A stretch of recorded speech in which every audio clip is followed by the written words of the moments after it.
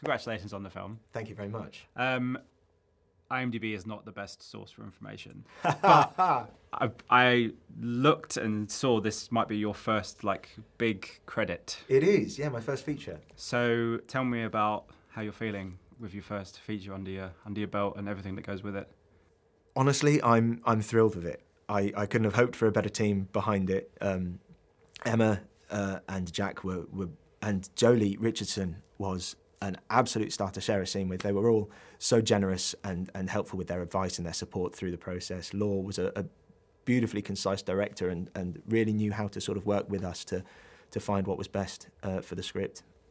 And given the subject matter of quite a lot of this film, having Ita O'Brien on set was a real comfort too. Yeah, it was a fabulous team, and I couldn't have been happier with how it's turned out. Fantastic. So what was the starting point for you? Did you get the script? Did it come through agents or whatever, all that kind of stuff? Or Emma Corrin, who cast the production, first got in touch with my agency and wondered if I might be available for it, if it would be something I would consider. And I hadn't known the novel before then, so that was my excuse to pick it up and have a look through. And I remember I immediately got the audio book and sort of consumed it as quickly as I could, you know. And it was a wonderful excuse to sort of expose myself to the work of D.H. Lawrence, because I hadn't done before then. And I remember I immediately I felt a real connection to the story, to the character of Clifford. I felt there was something I could bring to him, which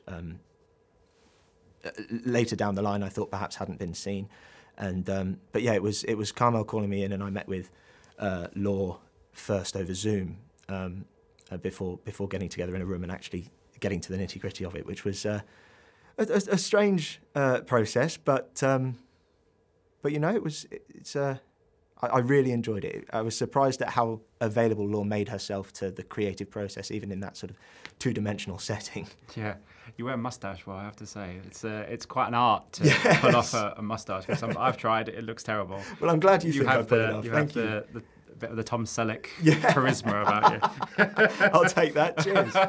Hey, November's coming up, I might bring it back. Yeah, in amongst all of this, I mean, Clifford is a very complex fellow. He's dealing with a lot of his own kind of demons and obviously coming out of the war and stuff like that. Yes. What was the challenges for you playing him? Because there's a lot going on with him that you don't necessarily see and that's kind of unsaid. And there's an awful lot. Yeah, there's a lot of his life with Connie before the war that we don't get to see. So we don't get to see what sort of they find about each other that they learn to fall in love with, you know, what the foundation of their relationship is. And I think there's a real sort of shared intellectual passion and intellectual sensibility between them, which is a real foundation to their relationship. But I think what I found most interesting about Clifford is to see how he's as much a victim of circumstance as any of the rest of them are. You know, he's never expecting to inherit the estate. He's never expecting to sort of have to live with this disability and wrestle with his dependency on others, which is something he never.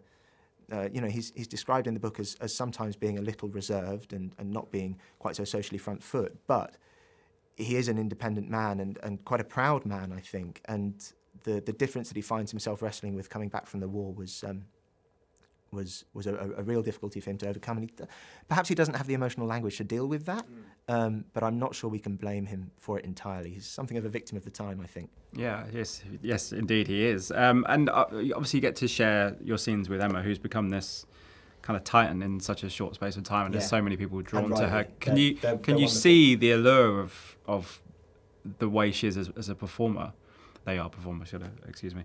Can you see why people are so drawn to her performances? They're captivating, and the sort of honesty and vulnerability that they're able to bring to this role is enthralling. You know, you fall in love with them immediately. As soon as we get that first close up of Emma as Connie on our wedding day, and they look so,